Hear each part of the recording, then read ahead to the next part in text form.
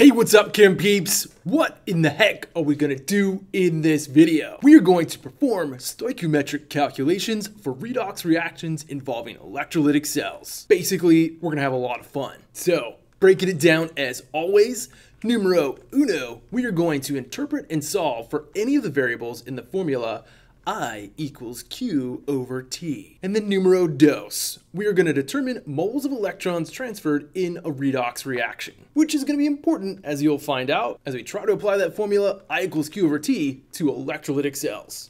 So, there are several stoichiometry calculations that can be applied to electrolytic cells. Again, remember that electrolytic cells take advantage of a redox reaction, albeit thermodynamically unfavorable, but still a redox reaction. So we're focused a lot on the movement of electrons, the gain and loss of electrons. And it turns out there's an amazing formula given to you on your screen, in your notes, and on your formula chart that relates the charge in coulombs, which again is related to our electrons, per time in seconds. So how much charge in terms of electrons have flowed in a given amount of time. Now, once you know the charge in coulombs, you also know how many moles of electrons were involved in that reaction. Faradays Constant tells us the charge per mole of electrons.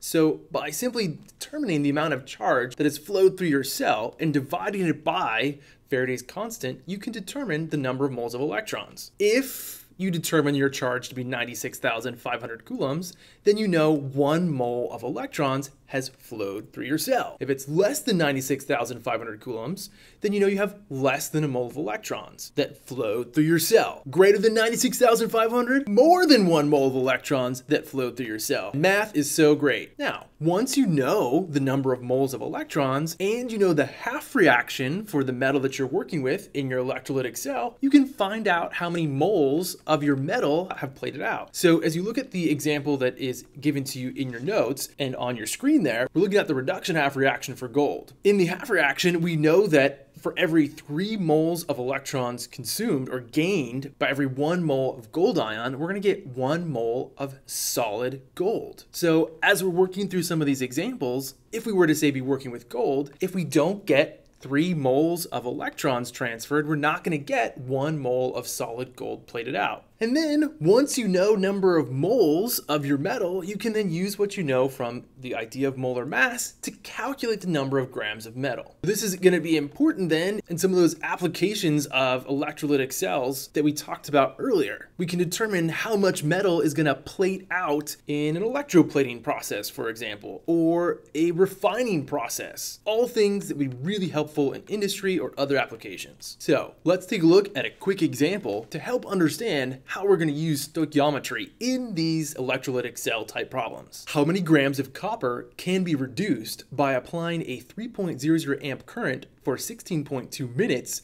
to a solution containing copper 2 ions? All right. The big equation that you're going to use in problems like this are I equals Q over T. Again, I is our current, and current is essentially what charge has flown through our cell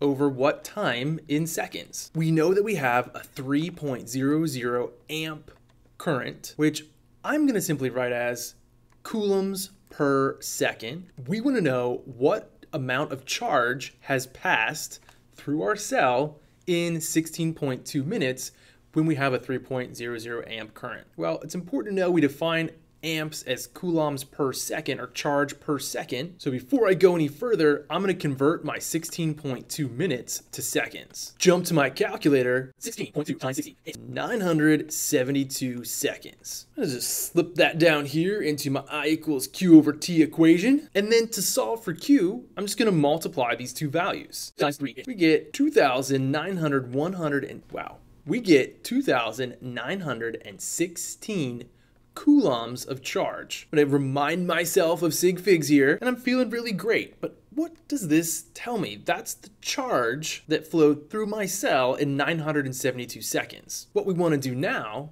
is take that amount of charge and convert it to moles of electrons. And in every mole of electrons, there's 96,500 coulombs worth of charge. So before I even do this calculation, I should recognize that I'm going to have less than a mole of electrons that have flowed through my cell. Times 1 is divided by 96,500 is. I end up with 0.0302 moles of electrons that have flowed through my cell in those 16.2 minutes. My next step is to figure out how many moles of copper will have plated out if I know my number of moles of electrons. Now, as I think about the fact that it's copper 2+, for every 1 mole of copper that's plated out, it's going to require 2 moles of electrons. For every 1 mole of copper that's plated out, it's going to require 2 moles of electrons. Times 1 is divided by 2 is. Equals 0.0151 moles of copper that plated out, or that could be reduced. Finally, let's just take that 0.0151 moles of copper and convert to grams. Let's jump to our calculator. Times 63.55 is. Which means that if I ran a current of 3.00 amps for 972 seconds or 16.2 minutes, I would expect to get 0.960 grams of copper to be reduced or plated out in this situation. Boom. So this is a common type of calculation that you can expect to do for electrolytic cells involving the stoichiometry in your half reaction. And we are done.